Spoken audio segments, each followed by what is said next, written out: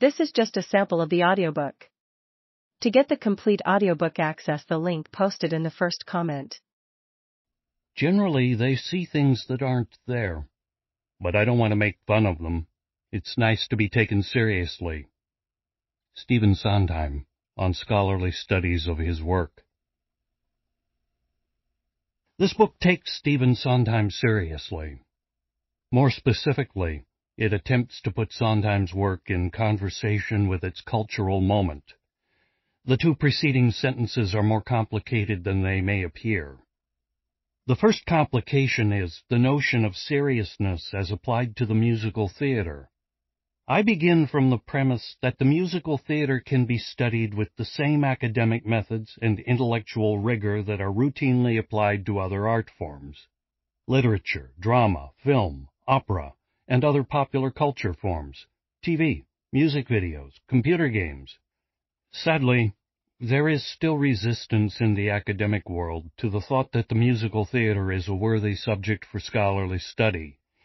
I hope this book will collaborate with other recent work to demonstrate that the musical theater can not only sustain the weight of scholarly scrutiny, but also reward that scrutiny. This is not to say that this book is dry. At least I hope it isn't. This project has been a labor of love, in the sense that in it I bring together two different kinds of almost lifelong loves. The main focus of my academic career has been postmodern literature and culture, especially postmodern fiction, especially the work of Thomas Pynchon. This literature has fed my enthusiasm for the experimental and new, for the kind of literature that breaks the rules so as to suggest other ways of seeing and being in the world beyond the ones that have been officially defined for us. My other love for the musical theater began long before I imagined myself as an academic, when the national tour of 1776 came to Rochester, New York. I had seen stage musicals before. The one that stands out is Oliver, and enjoyed them, but what I had enjoyed was the story, the book. When the characters started singing, I waited impatiently for the dialogue to start again. But 1776 was different, or I was different. I not only enjoyed the songs, but also understood how they were helping tell the story, define the characters, and develop the themes. I was surprised and delighted by the way this musical took figures I knew only from statues and textbooks and turned them into real people. I had to have the cast recording, and I soon began collecting the cast recordings of other shows, classics like the Rodgers and Hammerstein canon, My Fair Lady, Fiddler on the Roof, West Side Story, and reading scripts and histories of the musical theater.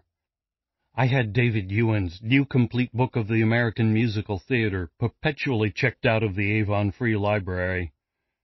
One day I saw the cast recording of Company in the library.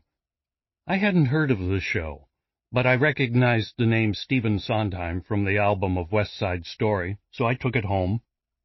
The opening number, with its overlapping voices calling out to Bobby, was like nothing I'd heard before. Soon after, I saw the double album Sondheim, A Musical Tribute, the Scrabble album, in the record bin at Woolworth's, bought it, and was completely and forever hooked.